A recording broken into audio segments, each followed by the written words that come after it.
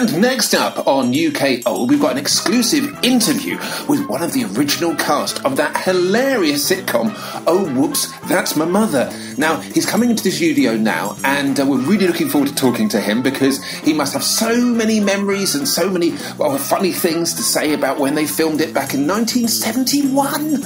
I know, the series ran till 1993, and it's a classic, and sadly we can't show it anymore because, the things that they say in it are a little bit provocative. I mean, they were then, but, you know, what can you do other than talk to the person from it? He's all ready to go now, and he's just settling in now. How I can see him in the studio there waving at me, and I can see he's got a jumper on. He's always taking the jumper off, and he's got a T-shirt, and it says something about, oh dear.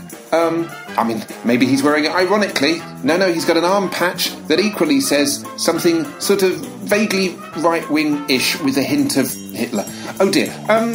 No, he appears to be dragged away. Take him away. And, don't worry.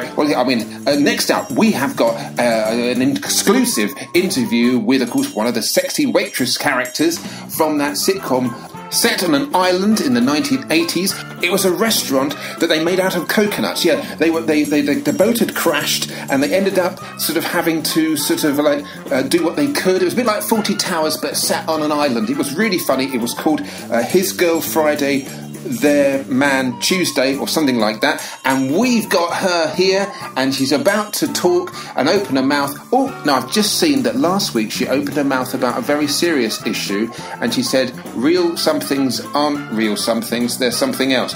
Oh, right, yeah.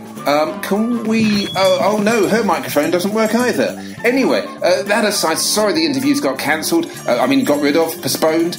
Next up, an episode of that classic sitcom, Ooh, Look Out. He's got one of those and he knows what to do with it. Can't be too dodgy, can it?